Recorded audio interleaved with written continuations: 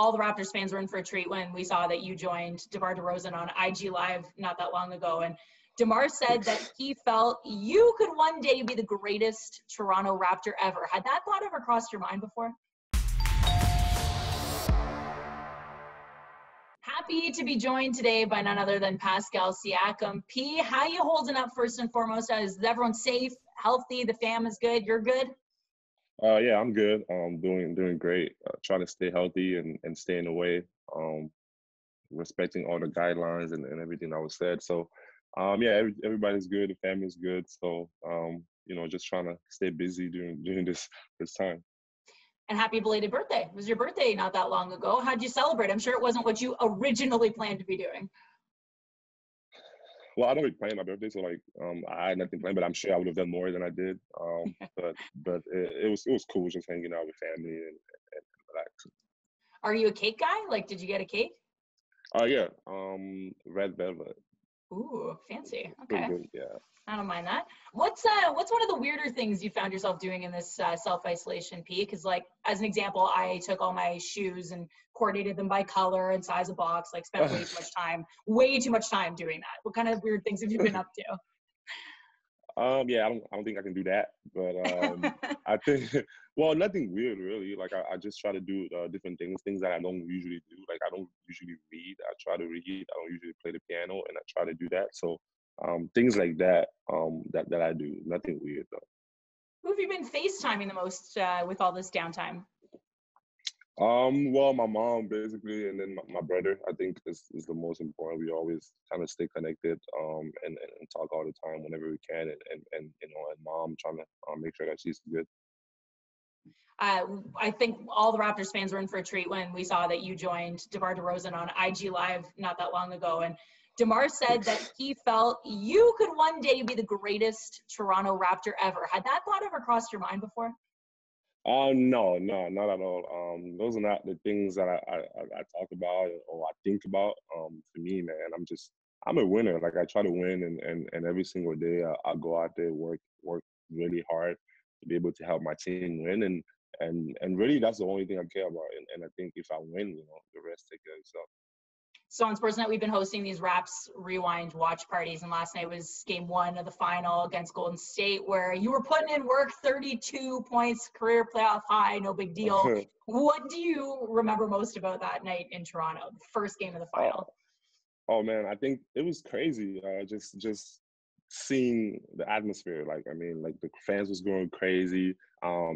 First final, obviously, and the fan was experiencing the first final, and I was as well. So it was a lot of emotion, and definitely a game that I remember for the rest of my life. Just and how exciting it was, and just to be a part of that environment, and knowing that the whole world is basically watching. I mean, it was electric, and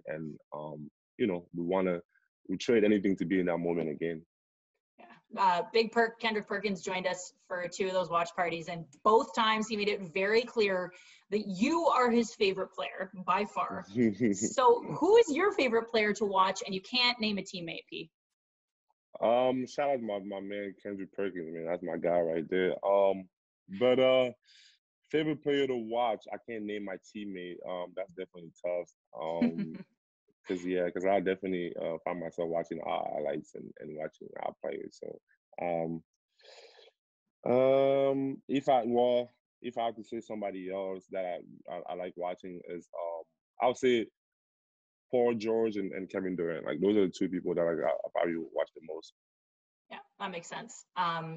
What kind of playlist has been at Pascal Siakam? What artist are you listening to the most these days? These days, obviously we got the new Drake song that's going a little crazy everywhere. Obviously I listen to that, but usually like my favorite, like Meek Mill is one of my favorite. I always listen to him, and now I've always been like a big fan of Afrobeat and stuff, but right now like I'm listening to that heavy too. Joe Boy, Davido, like they Stanley Eno, like they have a lot of artists coming up.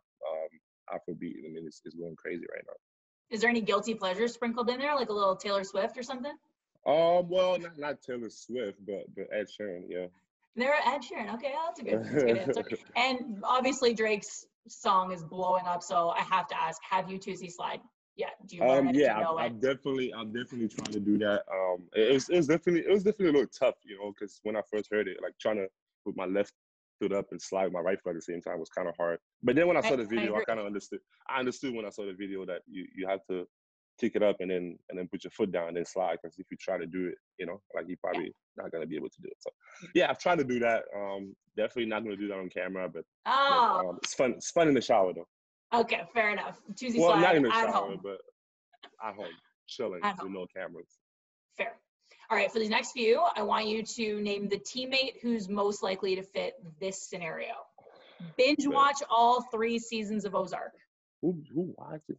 Fred. I'll say Fred, because Fred be watching shows all the time. Yeah, Fred's into Netflix, keeping up with everything. Yeah, I think so. Okay. Who would eat an entire pizza to himself? Pizza to himself. Who always be eating? I don't know. I would say Dewan. I'm just putting Ricky out there. Okay, fair enough. Who is busy practicing TikTok routines until they're perfect? Oh man, OG probably Pat. I was gonna say O'Shea's had a couple pretty good ones. Yeah, Did you see his? Yeah, I saw a couple of his. Brooke think it's funny, but when we get back, we're gonna get him though. Did you see the one where he did your walk-ins, where he had? Yeah, I saw that. It was pretty funny. That was pretty good, right? All right. Yeah. Who is most likely to work on his jumper with a mini hoop? Norm. Norm? Yeah. Okay. Yeah, Norm will do that. Who is most likely to try and launch a rap career on the side hustle? Side hustle, launch a rap career. I would say like somebody like, I don't know, maybe like Stanley or something. I feel like he's from LA, so like that's probably something he would do. He can spit bars on and get it done. I don't know if he can, but I'm saying like he's from LA and he probably, you know, he likes probably rappers and stuff. So or you know, being in LA, probably leave that kind of lifestyle or something. But I don't know. Lots of influences from out there, right? Yeah, so being from LA and stuff, I think he probably could. And I think probably Rondé would think that he got bars. Like somebody I feel like he would think he got bars. So that was who my answer. Yeah, that would have been my guess. So that's a good one. Yeah, and finally, who is getting their Martha Stewart on and trying to bake bread? Because everyone is baking now. Oh, sorry, obviously. Yeah. Chef Fuzi. I mean, that's an easy answer. He's put out it there that he's doing this talent contest. Do you think if you were to enter, what kind of talent would you try to show off? I don't know. Maybe like, since I'm learning the piano, I'll probably say singing or something like that. But nice. Is the piano been tough? Or you getting there? It's hard. Like I feel like I'm too old for that, but I'm still learning. I talked to Coach Nick Nurse the other day, and he said he's been playing for like 9-10 years, so maybe he can give you a couple tips. Oh yeah, I know. He always plays when we go to different hotels and the piano's there. Like he always does something. I think it's really impressive. So I might reach out. All right. Fill in the blank. Without a doubt, I miss blank the most. Okay. What do you miss the most?